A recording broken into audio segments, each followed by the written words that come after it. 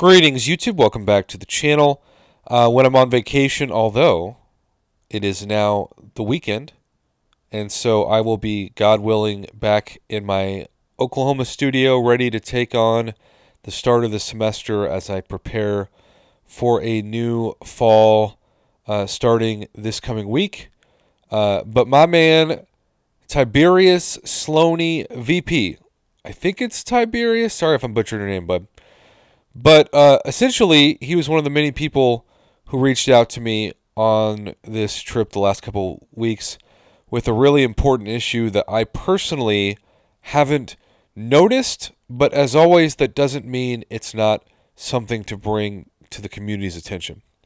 He says, "Hey there, thank you as always for continuing to be the voice of the player." I would probably put the word average in front of player or in between the and player because, you know, for the people who are really good at the game, like KT1 and gosh, so many, Seton, Brian Grant, Lagacy, so many to, you know, they're there. I'm still here after 5.5 years, just, you know, trying to give some kind of perspective. But he said, I ran into a bug that may interest you. I have an account that cannot bind relics or unbind relics. I have sent it to Kabam, but you know. Here's a link to a showcase of it. In this video, it shows the only active thing I have going on is Alliance War, and I just have 3 stars used there, didn't place defense. I then go on to show the issue where the relic won't bind. I try both from the champion and the relic itself. I try for 2 different champions. Now, I sent the YouTube link, but I have a policy on my channel to not commentate videos that are directly off of YouTube, because technically when you produce a YouTube video on your channel, you own the rights to that video and you can get it removed from another channel if YouTube is willing to help you and get a human being off of it, but you never know if they're actually a human or a robot or not. He says, if not, no worries. Hope you're doing great. You seem to be in a pretty good spot right now. Keep doing what you do. I'm in a good spot. I'm looking forward to the semester, like I said, but that doesn't mean I can't help cover this issue for you.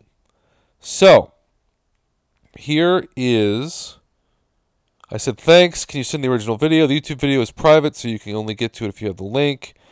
He then said, bad thunderstorm internet is not amazing right now. Didn't come through. This is how things work, but then finally, the video came through. So you can see he is level 53. He has relics available to use. So we know that he can open them.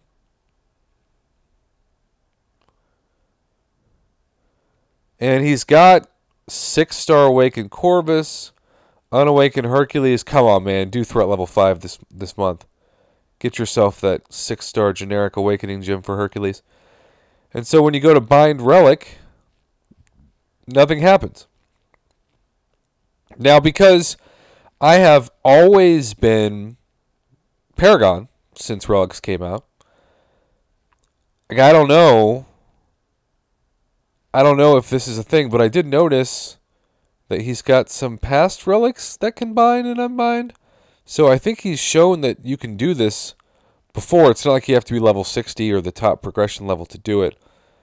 It just looks frozen. You can see Warlock's got a relic, and so he's just stuck. And I have no idea, my friend, how many people this is affecting. I don't think there really is a way to know. But I do know that this relic bug would drive me crazy. And some people might say, but Prof, you already are crazy. And you know what? You're right. I am. Anyone who's willing to spend 5.5 years of their very important but short life on this planet making over 13,000 YouTube videos for the heck of it is probably crazy.